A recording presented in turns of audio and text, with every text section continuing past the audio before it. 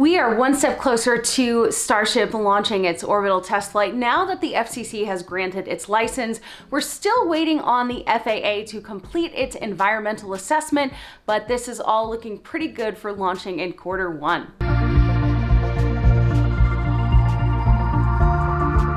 So keep in mind, SpaceX still needs the FAA to complete that environmental assessment. They're thinking that'll be completed by December 31st, but we've overcome a major hurdle in having the FCC grant its license. And I want to draw your attention to the actual license right here.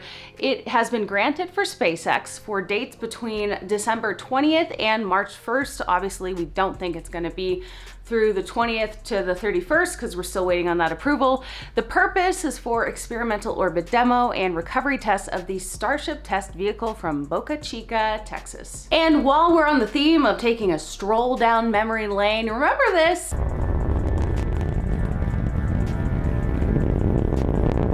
Yeah, it was just about a year ago that SN8 took its high altitude test flight, and boy, I'm sure that we can all remember those very exciting 7 minutes, and then yeah, that was also exciting. And actually, SpaceX was very thrilled.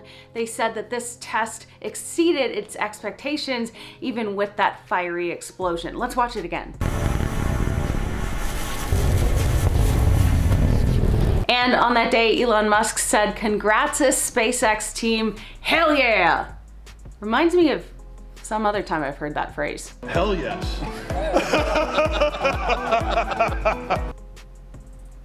There is so much going on at Starbase, and I have a few updates to share with you, including this first picture that I want to show you.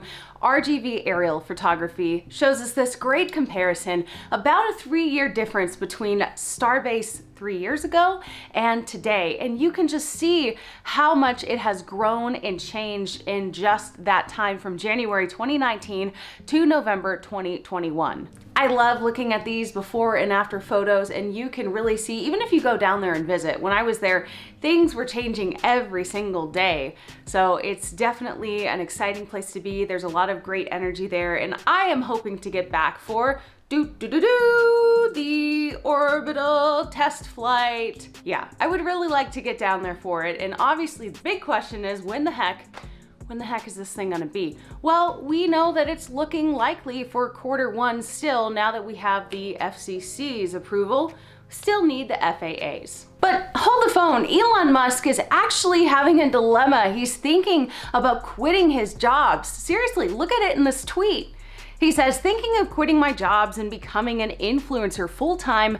What do you think?" Well, Elon, I hate to break it to you, but I'm pretty sure that you're already an influencer, whether you like it or not. While we are on the ever-entertaining Elon's Twitter, he also tweeted saying that, "Wow, only 3 weeks to 2022. What will 2032 be like? Seems so futuristic. Will we be on Mars?" And that's a great question. I want to know from you. Do you think that by 2032 we'll be on Mars? Let me know what you think. I love keeping you guys in the loop, so if you like this video, please make sure to give it a thumbs up. Please hit that subscribe button, and I have so much content that I'm working on. I also really wanted to give a shout out to my Patreon supporters. Your support means a lot, and it's just been so cool to see the Ellie in Space channel grow. If you can believe it, back in February of this year, I had 200 subscribers. And in that time, I have grown to over 27,000 space enthusiasts. So it still blows my mind. It's very exciting, and I'm trying to do my best to keep you guys up to date. Obviously, this is not my full-time job, but I really do enjoy keeping you in the loop. So thank you so much for all the support.